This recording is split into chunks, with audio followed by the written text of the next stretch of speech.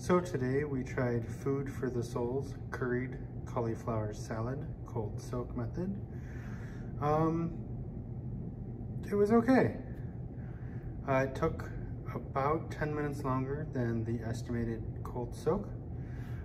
As you can see, it appears to have some form of a couscous, a dried cauliflower, and then it's got chickpeas that are crunchy. The salad itself has a really strong curried flavor, so make sure you're a curry fan if you choose to go with the Food for the Soul curried cauliflower salad. This wouldn't be my first choice, but it was definitely a nice snack to give a shot and a try.